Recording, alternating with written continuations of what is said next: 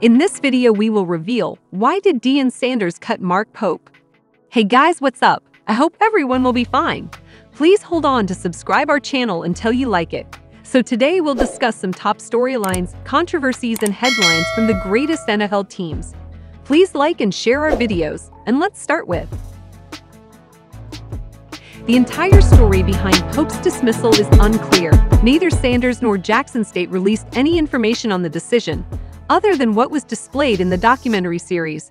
Mark Pope addressed his dismissal in a since-deleted tweet.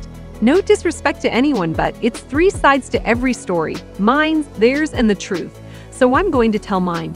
I'm going to start by saying I never disrespected anybody, such as my coaches, teammates, and anyone else within the building. I have never been a bad kid to be labeled as a cancer. Moreover, July 5th was my very first day going to Jackson. I went up there to practice with the team, and I was not enrolled, nor did I have a physical to even practice, but they still threw me out there and I ended up getting hurt, which was not my fault.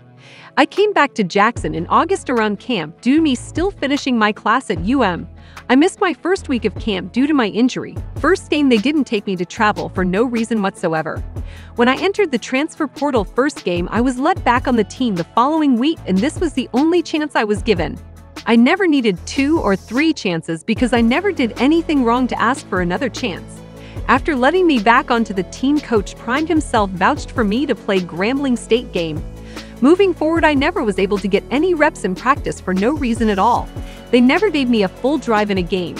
They would give me at the most 3 plays. Moral of the story, I was never give a chance. Because of this, I stated, "F this shit, I'm ready to go home," which resulted in me being kicked off the team. I never spoke down about the JSU family, nor did I speak harmful to anyone on this team. I'll end it with this. Overall, I'm still grateful for the opportunity that was given to me, thanks Coach Prime. The full truth, as Pope said, may never come to light. He has his story and Deion Sanders has his story.